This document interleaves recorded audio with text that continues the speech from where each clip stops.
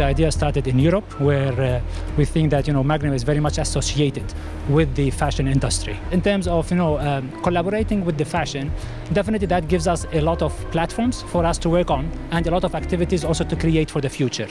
The thing does not stop here, but this it will also progress. So part of the jewelry that we will having today, we will put it in our Magnum Pleasure store, which is just across the place here. So you would see that there's a continuity in terms of collaboration with the fashion and also with the lifestyle, and it is not a one-time thing that we will be doing.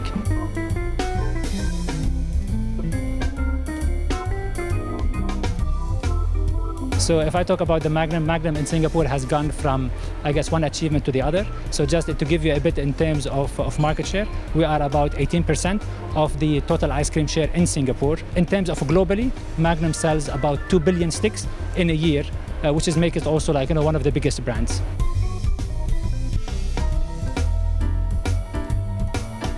So for this year, definitely it is the biggest because it is the 25th anniversary.